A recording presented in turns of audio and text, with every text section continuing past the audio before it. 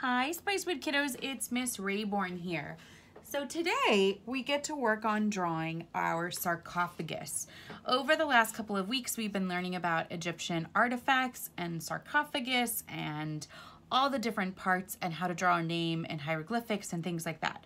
So we're gonna start today a drawing that you get to paint next week. So I have a blank white piece of paper here. Hopefully you still have one left over. You should, I think, from the papers that you picked up at the beginning of school.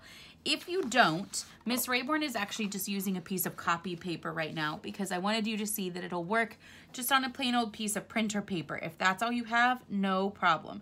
You could even take a piece of paper out of your sketchbook if that's all you have. That would be just fine, okay? So I'm gonna start to draw the shape of my sarcophagus. Now, a sarcophagus I'm gonna draw way up here at the top. It has a place for the headdress or the main part of the sarcophagus where the head is, and we're gonna talk more about that. And then it comes out a little wider because it looks like shoulders like this. And then it comes down kind of to almost not a point, but it usually gets a little bit skinnier as it comes downwards, okay? So I kind of sketched out this shape lightly with my pencil because I wanted to be able to erase if I needed to, if I made a mistake or if I needed to double check how symmetrical something is. And again, it's never gonna be exactly the same.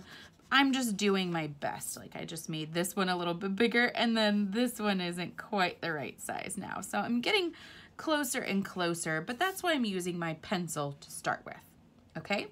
Now at the top of my headdress up here, there would be a face, and Miss Rayborn likes to draw that by making kind of a U shape for the shape of the head. And then my art teacher taught me when I was a little girl to make a line that goes across. And I'm gonna connect these two together because this is the top of the headdress that is on the sarcophagus that we looked at. And if you want to, you can make some patterns for your headdress. I'm gonna give my face a little neck, and coming down from the sides, here's the part of the headdress that's coming out the other side of what we just looked at. So I could make my lines come downwards from the patterns that I was working on if I want to. I don't have to, but if I want to. So when you draw in the face on your sarcophagus, here's another trick that Miss Rayborn learned from my art teacher when I was a little girl.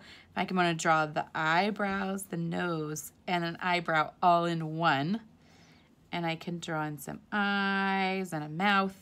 I'm not getting super detailed because I'm going to be adding a lot of detail with color and paint later. Now, as we moved down the sarcophagus, we looked at some examples of them before we started on this. We saw that they had a lot of what kind of looks like necklaces happening, coming down from each side. And they make sort of a semicircle kind of a shape. Now, if you want to, you can have patterns here. You can use all different kinds of other Egyptian symbols if you want to. One of the things that I was thinking about including in one of my necklaces is a lotus pattern, which you practiced. It looks sort of like an upside down tulip going across, and a lotus symbol is a symbol of rebirth in Egyptian culture. So it's kind of up to you how you want to do that. All right, so I've got my headdress drawn. That was the first thing that I had to include. The second thing that I have to include on my sarcophagus is something that shows me or tells me about Ma'at.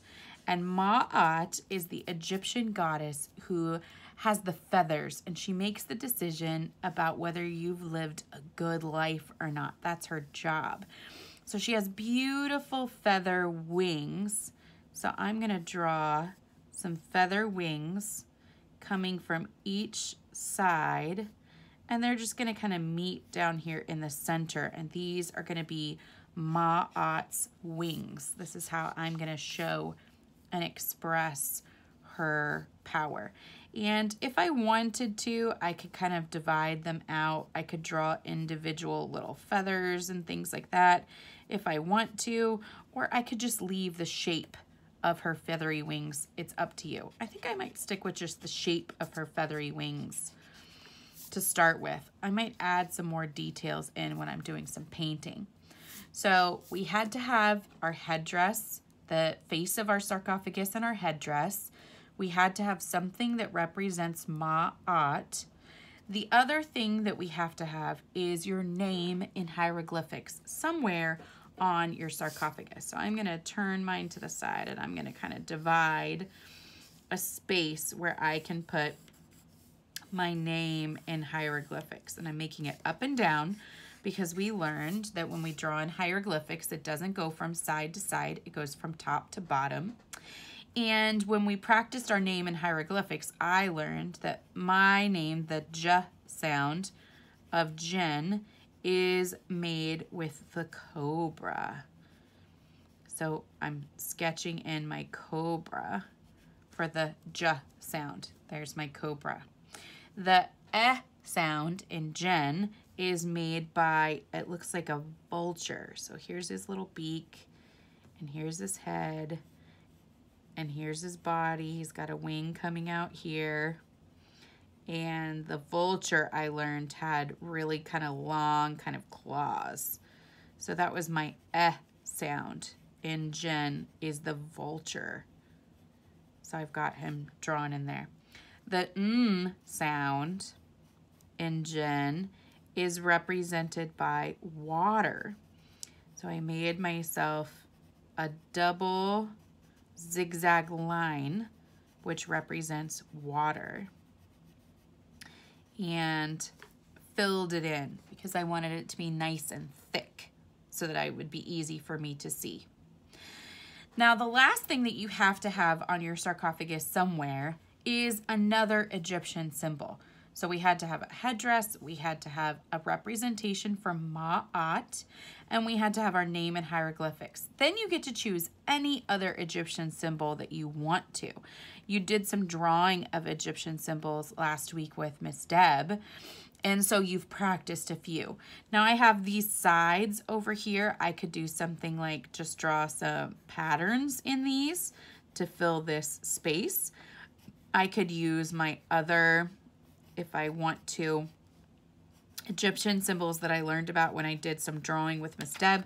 I think I'm going to put some up here. So for now, I'm just drawing my zigzag lines, which is creating a pattern. When we looked at the examples of the sarcophagus, I don't know if you noticed, but they were very full of pattern.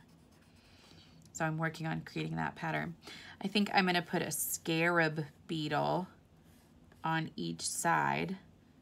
Here's one side over here, and the wings of my beetle.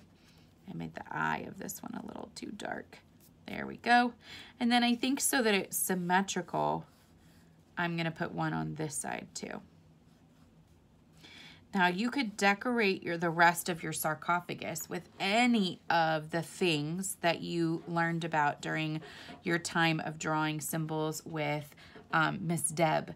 You could also work on adding any kinds of details or patterns that you've imagined for yourself, or you could write other things in hieroglyphics if you want to. The last step before you'd be ready to paint is you need to do a little bit of black outlining.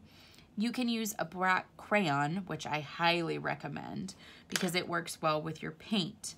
So I'm just going to trace over the lines that I drew in pencil with my black crayon.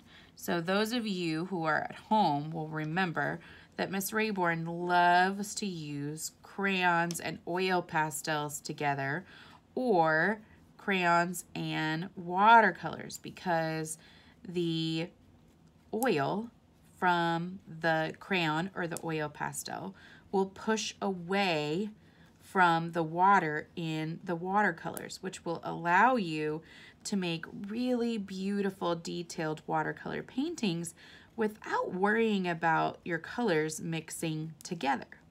So I'm tracing the lines that I drew with pencil with my black crayon. Now, some of you might notice that there might be a few things that are just too small to trace with a black crayon. For example, maybe the parts of my face might be too small.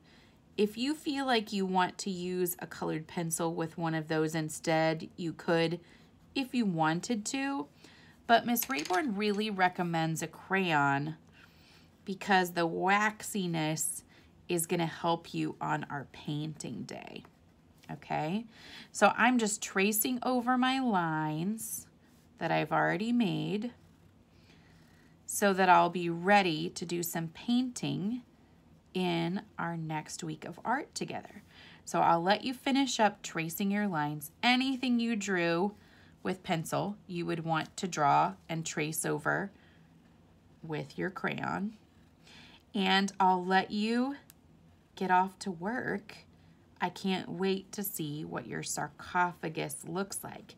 Next week, we're gonna do some painting, and then we will turn them in and share so that we can see your beautiful creations that you've made. Here are my feathers going upwards like this. So go ahead and make sure that you trace all of those lines because we want to get all of those details in there. I still have these to do. I need to finish up and my hieroglyphics, my name and hieroglyphics before I can be done. But I want you to get off to work. So get started on your hieroglyphics and drawing your sarcophagus. And next week, Miss Rayborn will have some directions for you on how to paint your sarcophagus. So bye for now.